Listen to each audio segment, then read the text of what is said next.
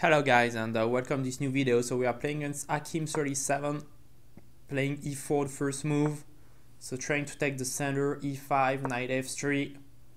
I will play the Scotch, but maybe I will not use too much of my opening knowledge. So knight takes, if knight f6 I will just go knight c3, the 4 knights variation, which is an easy variation to play for beginners, so that you could repeat what I do in your own games. So this is basically the first opening I played when I was like 7-8 years old. I was taught to play this, and I had pretty good results. Though bishop c5 is not the move I know.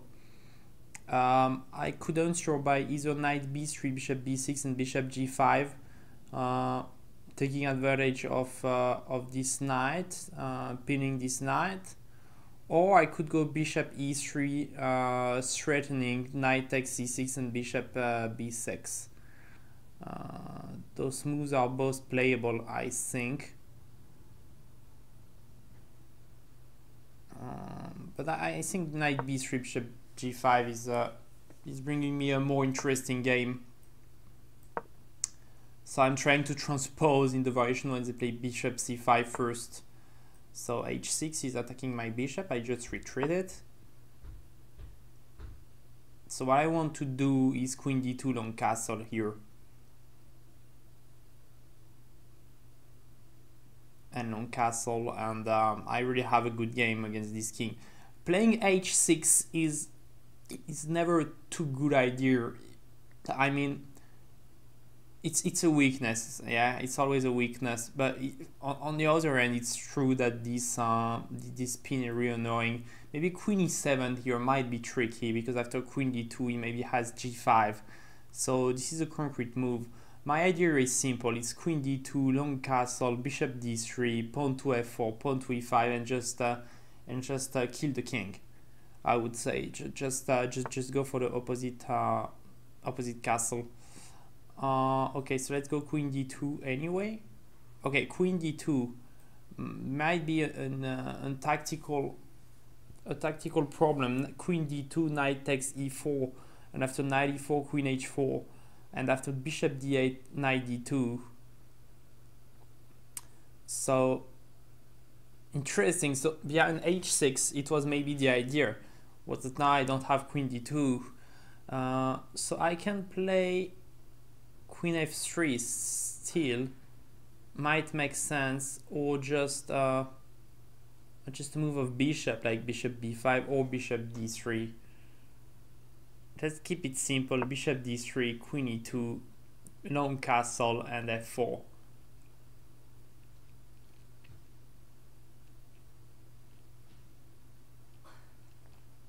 The knight e5 is always a possibility for black. Also I can short castle, of course, and prepare king h1, f4. So you see, all my ideas are connected to taking the center with the pawn on f4, and the fact I want more to long castle is because I have a space advantage, and my attack on his king is going to be quicker. In fact, I'm pretty, well, not unlucky, but it's a shame for me. I could not go queen d2. So knight e5. Now let me just retreat my bishop on e2. And in fact, okay, I lost a tempo with my bishop, but he's going to lose 2 tempo with the knight after I play f4. So after f4, he will probably retreat the knight to g6. Maybe bishop d3 was not as precise as I would have liked.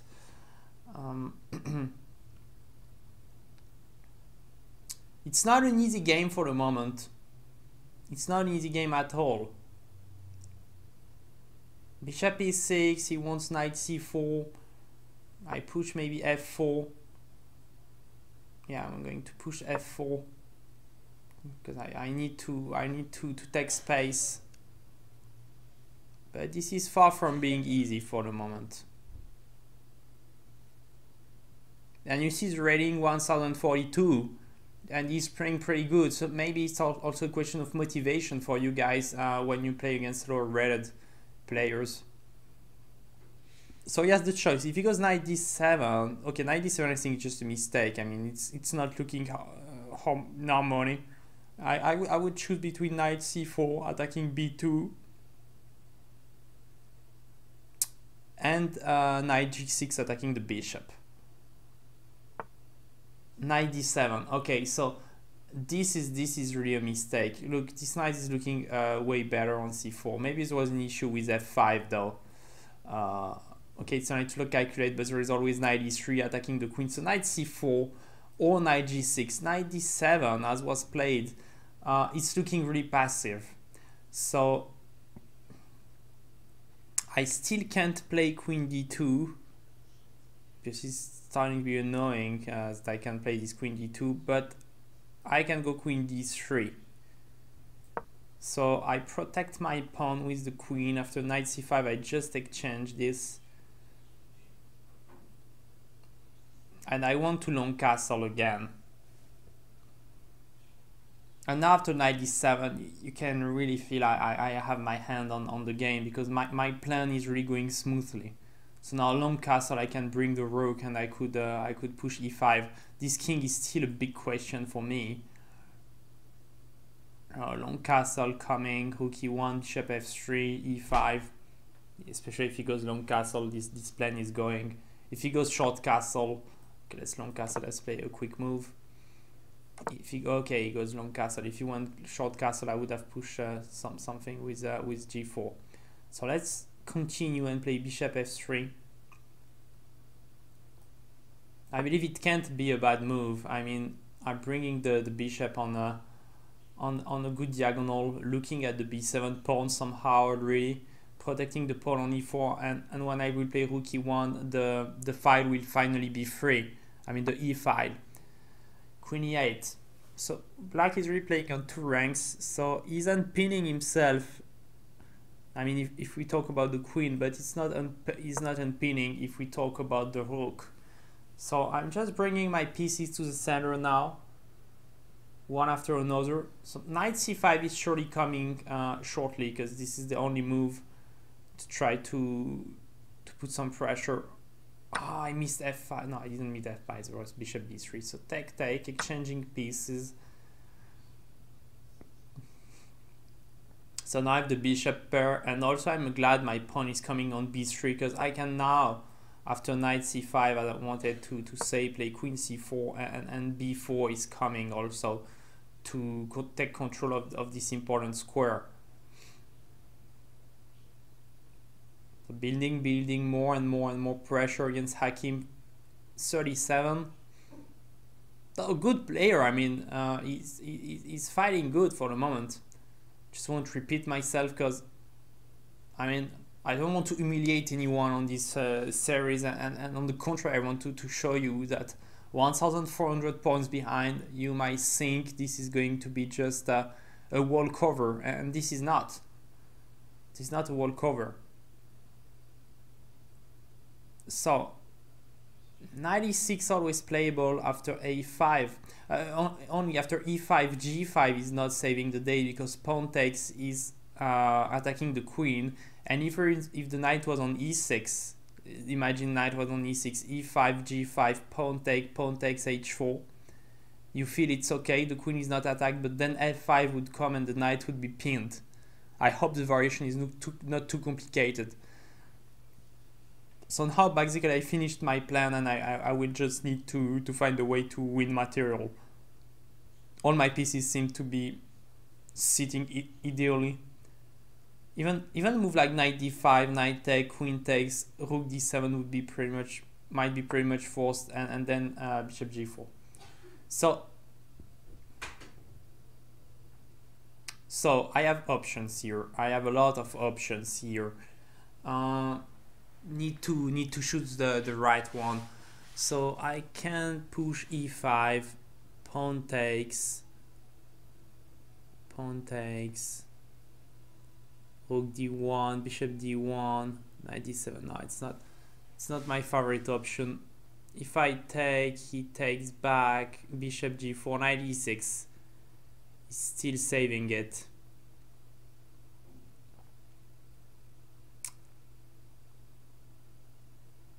take, pawn takes, knight d5, attacking the pawn. I would really want to find something winning here. It's not a question of planning anything anymore. It's a question of finding the right path through the defense.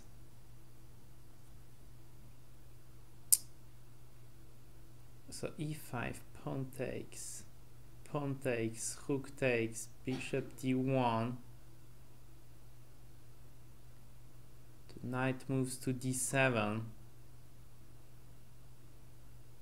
The bishop moves to g4, and yeah, this is not over. Oh, if I play knight d5, knight takes d5, pawn takes d5, I'm attacking the queen. Queen f8, bishop g4, and f5, saving the day.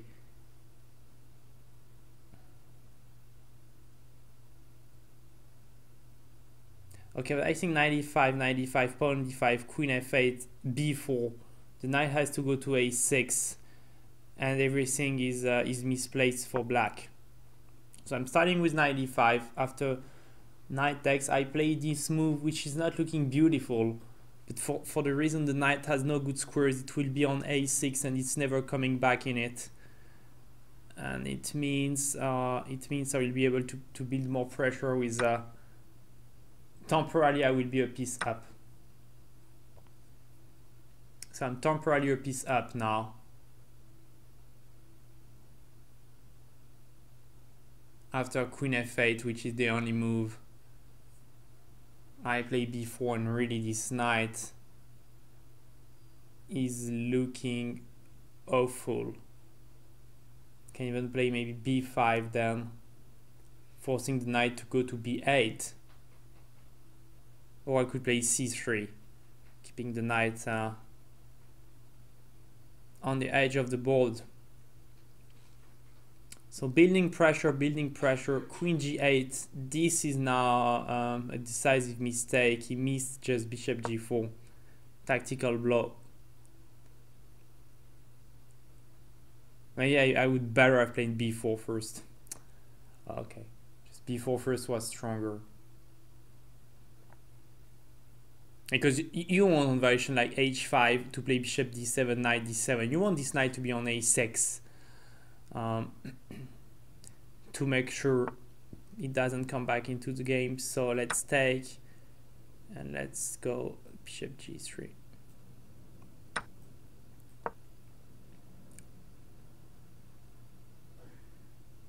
Yeah, black can't do anything, so it's harder to commentate, of course, when you're absolutely winning. Just taking the pawn. I don't see any tactical moves, saving it for black. Just shame I didn't start with b4 again, because knight would have the pawn on b4 and the knight on a6. It would be just a bit better, but I mean the bishops are attacking,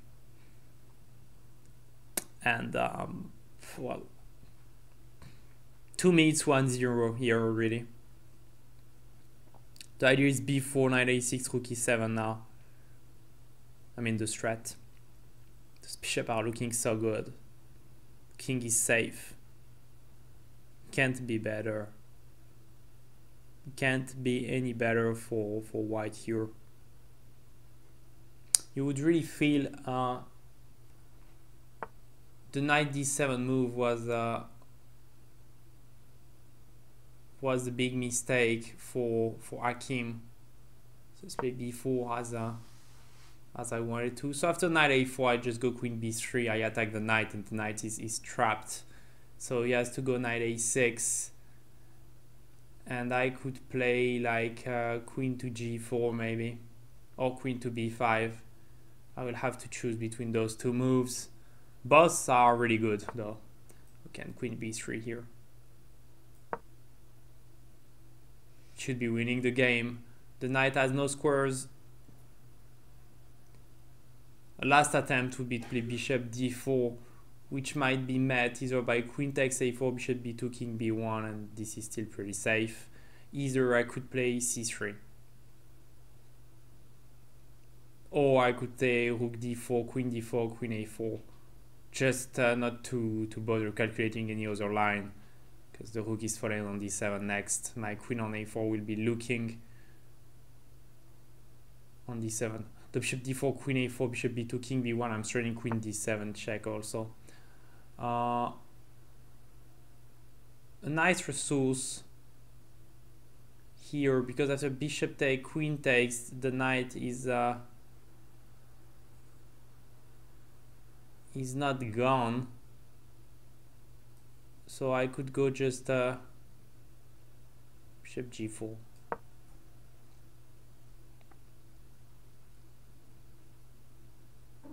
Not taking the rook, I prefer to take the knight. I mean, this is a piece, a wall piece. So you could go queen b, king b8, queen take, and rook somewhere. But I mean, this is a full piece up, and those two bishops are looking like monsters. So I would really say there is two parts of the game. The strategical part of the game was won after Hakim played knight d7. Okay, let's just take like that. As I said, it's not dangerous because I'm straining on d7. So he has no, even if he wanted to straight checkmate, he couldn't. So he's straining a checkmate, but I would win just by playing queen d7. I'm just showing it, and king a1. Okay, so I would really say there is two parts of this game. There is the first part, strategical one. Here again, knight, queen d2 is met by knight e4, which was really pretty tricky.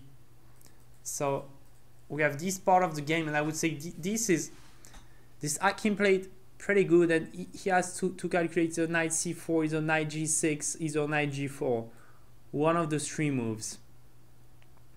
But he chose the worst option to go back to d7, and now the game is, as I said, the strategical part of the game is winning now, because the plan, as I said, my plan was to play f4, was to bring my queen, was to long castle, bring my rook to the center. Now it's just happening so easily. And of course, from this position, white has a great advantage, and now I just need to settle the game, finding the right path through defense. And knight d5 was the move I found to make the decision. So you had to play queen f8, b4, knight a6. I could have go either b5, knight g8. Either I could have tried to search for something to build more pressure, like doubling the rook on the e5 was one of the possibility I had here. But okay, you could feel I have the bishops. This knight is never coming back. The rook is misplaced. The queen has millions of problems just to connect with other pieces in attack. This rook is never coming here. So rook e2, rook e1 maybe, and slowly build pressure against black. This game should be won like that. So thank you for watching. Have a nice day. If you want to have a game against me, you can write a comment as usual under the game, and I will give you a game. So thank you to Hakim37 again. Goodbye.